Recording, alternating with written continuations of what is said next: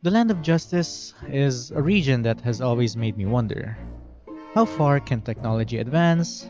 Or how far will its achievements reach until Celestia turns it into an unknown civilization in the future? But that's just because I think that Celestia is keeping tabs on a certain universe's movements to keep a certain impending doom from impacting Teyvat as we know it. But that's beside the point. This video is going to focus on Fontaine's inspirations, what possible countries it might be based on, and what Fontaine's architecture, citizens, beliefs, and culture would be like in real-life countries, both current and from the pages of history, as well as a small mix of speculation regarding what might happen within Fontaine's story, based on different aspects of their possible real-life inspirations. The first thing that comes into your mind when you see the twins Linny and Lynette in the cinematic Travail trailer could be the words Victorian, 18th century, Renaissance, Industrial Age, Bioshock-esque, and of course, France. The word Fontaine itself literally means fountain in French, and there is actually a place in Fontaine called Fontainebleau.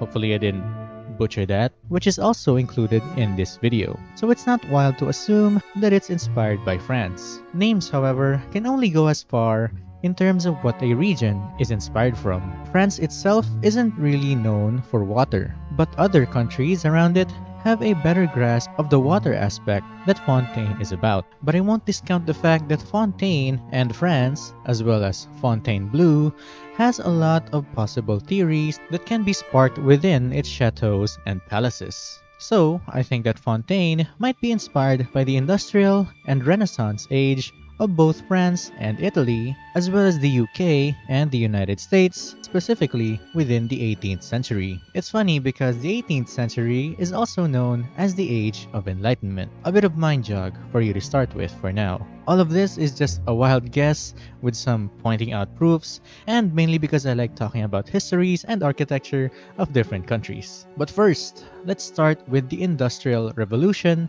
and the Renaissance era. Their similarities and differences, as well as how they affect and change the shape of our world today.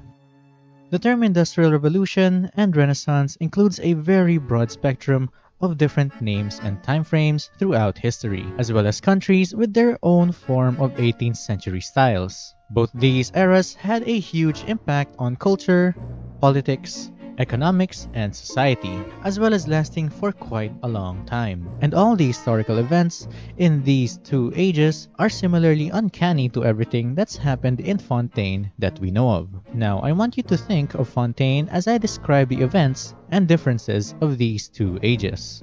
Ready? Okay. The Industrial Revolution's main focus was on improving efficiency, making more money, and improving lives more economically. Marvels like the airship and the aeroplane, cameras, steam engines, and coke-fueled furnaces, which are blast furnaces that liquidize metals using a geological stone called coke, and not the Coca-Cola Coke, were all invented in the Industrial Age. These are just a few examples that help speed up production, material creation, and efficiency of the different industries within that period.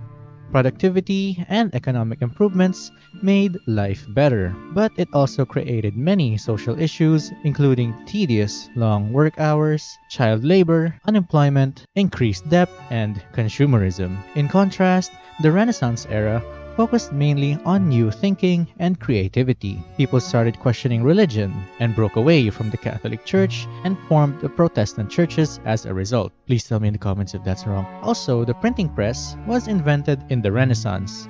Freedom of writing allowed individuals to express themselves as well as impart their knowledge to the rest of the world. Books could finally be published so that the common people could read and think for themselves, which in turn sparked the different minds and values of people all across the world as time went on. The values and beliefs that were included were humanism, individualism, skepticism, well-roundedness, secularism, and finally, classicism.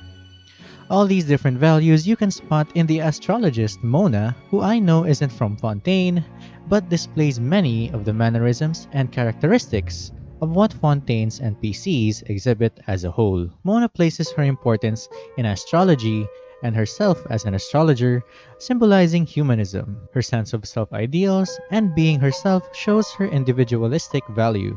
Her skepticism also shows a lot from her career as both an astrologist and a writer for the Steambird, as well as how she presents and takes in different opinions. Her well-roundedness allows her to be interested in many aspects of her journey and take on any opportunities as they come. The aspect of secularism is also present in Mona, as she focuses on things like traveling, progressing her career, and making money for her comfortable needs, more or less.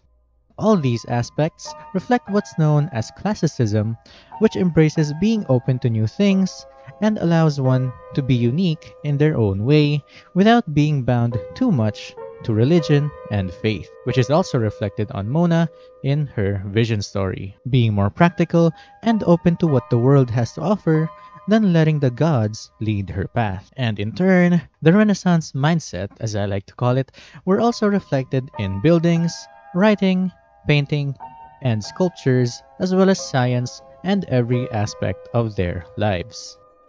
If the printing press was the only thing that stood out to you, then that's okay too. But if you haven't already noticed, the different aspects of the Industrial Age's focus on efficiency and improvement, as well as the Renaissance era's expanded values and beliefs in the real world, are already reflected on Fontaine's people. And not just their people, but the values and mindsets of their culture can be seen in people who aren't from Fontaine as well, which means that the globalization of Fontaine's rapid growth is already underway. It won't be long until all of Teyvat is affected and woken up by the Age of Enlightenment.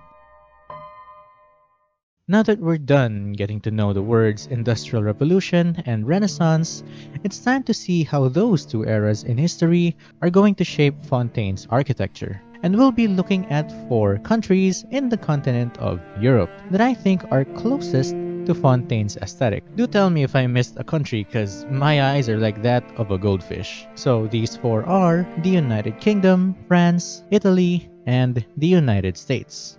Wait a minute, hold on.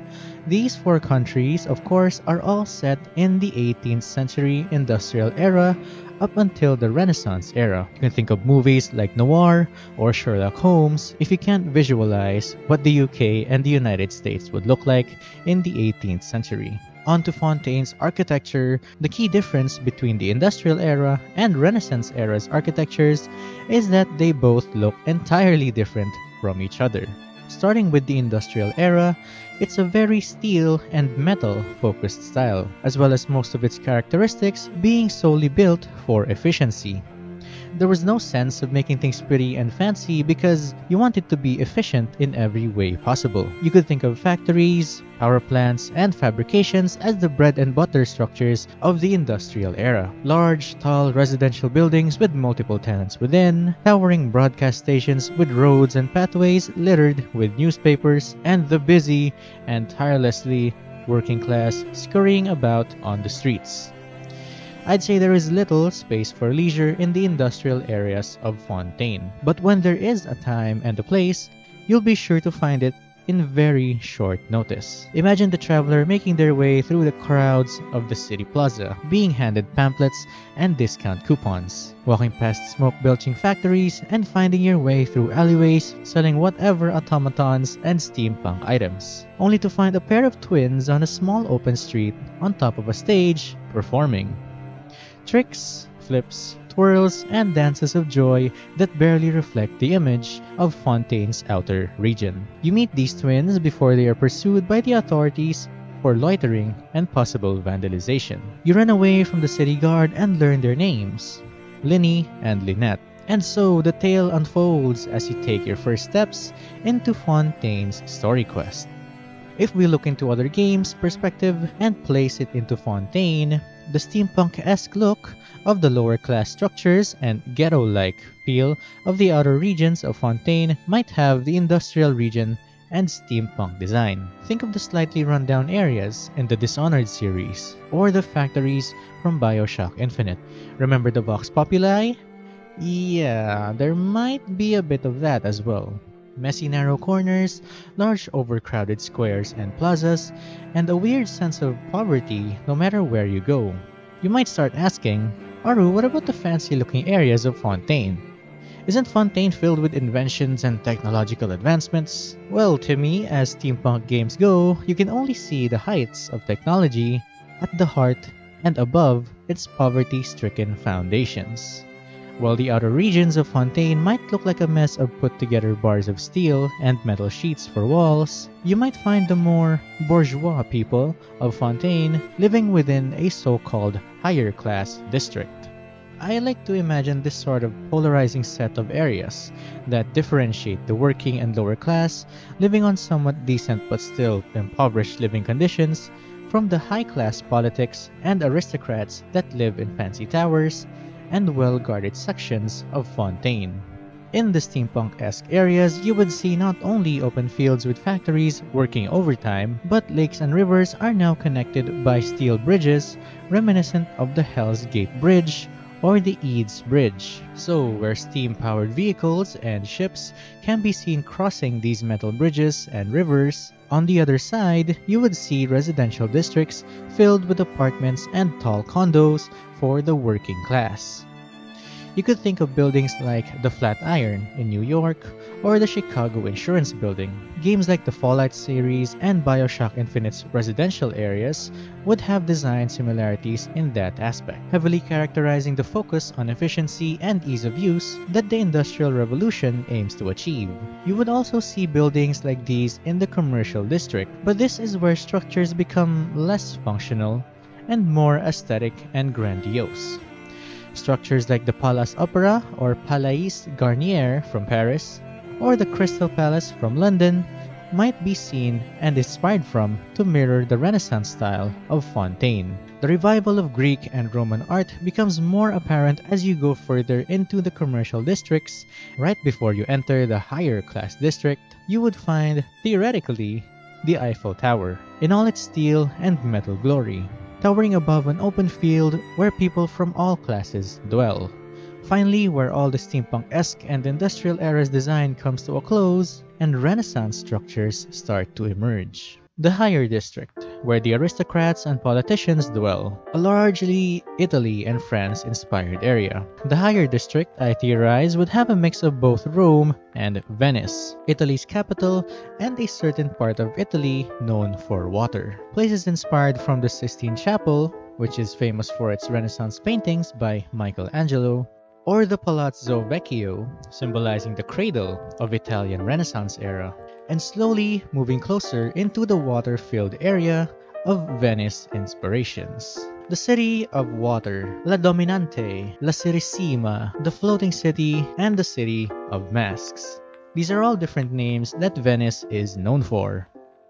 Here I'd wager there is an inner region or a place where only the top of the top class dwell, and where these top-of-the-line citizens live in may have the extravagant Renaissance designed structures that you come to think of. Floating buildings like the ones you see in BioShock, skyscrapers as far as the eye can see, interior designs that make you forget the hardships that those who live below you experience. Places like the Biblioteca Marciana, a key example of Venetian Renaissance, or the Basilica di San Marco, which is one of the top attractions of Italy, with its marvelous decor and gold mosaics, as well as works by Renaissance painters and Byzantine domes. Or the Piazza San Marco, which is the most crowded public square in Venice. And one of my favorites, the Teatro La Fenice, one of the most famous tourist spots in Venice. Although destroyed by fire 3 times, it was always rebuilt to its original glory. I theorized that the twins Lenny and Lynette would also have a bit of screen time performing in this theater as well. And of course, let's not forget the Grand Canal,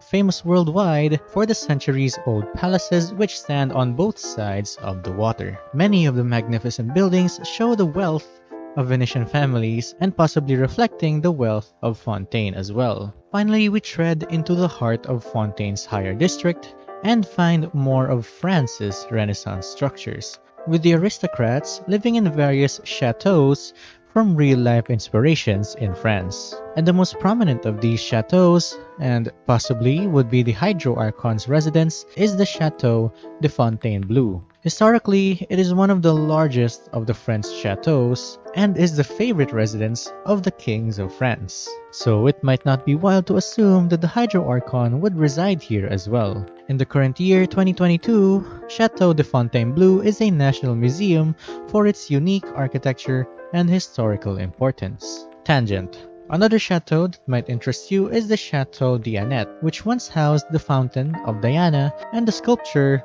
of the nymph of Fontainebleau. The goddess of Diana was said to have lived in the forest near the town of Nemi, and the town of Nemi also has a lake known as the Mirror of Diana. The reason why I'm trying to discuss this is that the Hydro Archon might take on inspirations from Diana, the goddess of hunting. See, Diana has multiple names and aliases, which I think fit the theme of masquerades in Fontaine. One of the names is the Triple Goddess, which is an aspect of Diana the Moon, Diana the Huntress, and Diana of the Underworld. Triquetra and Moon Sister theories beware, it's a head roll and a half. Another title is the Goddess of Crossroads and the Underworlds, which also speak of Diana's triple-way guardianship over the Crossroads and the Underworld as well. And finally, the Frame God, which tells of Diana falling into a subset of celestial gods called Frame Gods. But the difference being Diana did not become a god without a purpose or an idol god, known as Deoteosi. A bit of Celestia theory there too, since Celestia doesn't really do much compared to Archons who take care of humanity, other than of course New King civilizations. The Hydro Archon herself judges the gods but knows to be cautious while doing so, which might reflect Diana's role as the Frame God. But this is all theory based on inspirations that the Hydro Archon might come from. These statues and sculptures are a big part of the chateaus and Renaissance-era styles of France, Italy, and English Renaissance styles, and would possibly be very reflective on Fontaine's story and design, which is why I had to take this side tangent real quick. Now then, as we venture forth into the center of the higher district of Fontaine, let's say we meet the militia or the royal guards. We are then taken to speak with the Hydro Archon in the Chateau of Fontainebleau. It takes you back to the thousand-armed god that the shogun once created in Inazuma. But this one didn't have an unsettling feeling, rather an endearing one. Yet you also feel as though you should keep your guard up. As you walk through hallway upon hallway of statues, fountains, and sculptures, you finally reach a wall with a rather large door. The door opens and the Hydro Archon sits on her throne. You notice by the way she looks that she is already measuring your worth. You approach her, wondering how such a place with both poverty and luxury exists. You look at her and she smirks at you with disdain. As the goddess of justice would judge other gods, so would she also judge someone not from this world. She smiles at you with contempt and leads you to a wide balcony where the entirety of Fontaine can be seen. She starts asking you the same question, but words it in a way that intrigues and disturbs you.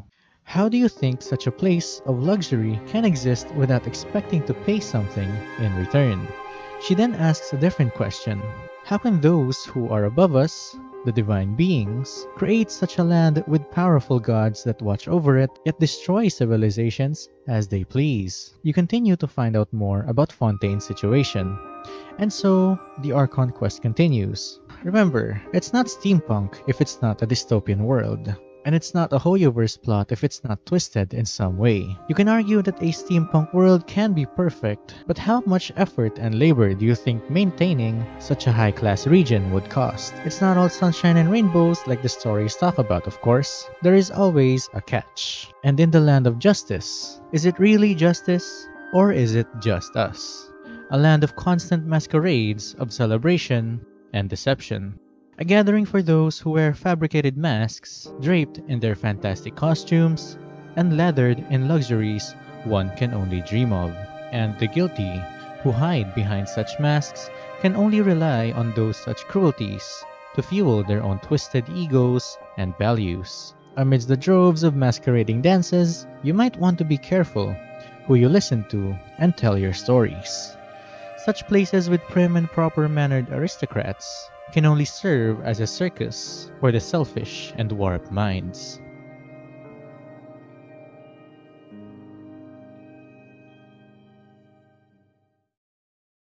And there you have it, the inspirations of which Fontaine could be based on and some possible plotlines to how the story of Fontaine's Archon quest will unfold. I didn't want to go into too much detail in regards to the structures because industrial and Renaissance architecture, as well as architecture in general, takes a really long time to discuss. And especially if you're going to put in theories based on a game's region that hasn't even been released yet. But that all pretty much sums up how Fontaine is going to turn out and how the different citizens of Fontaine are going to be. Taking inspirations from steampunk games and post-apocalyptic dystopian fantasy games, I think Fontaine is going to be one heck of a roller coaster ride. Of course, if you enjoyed this video, click on the like button as well as comment what you think down below, especially about how Fontaine is going to look like, and subscribe if you want to see more of my content. That's gonna be it for this video, so I'll see you guys in the next one. Yeah, bye!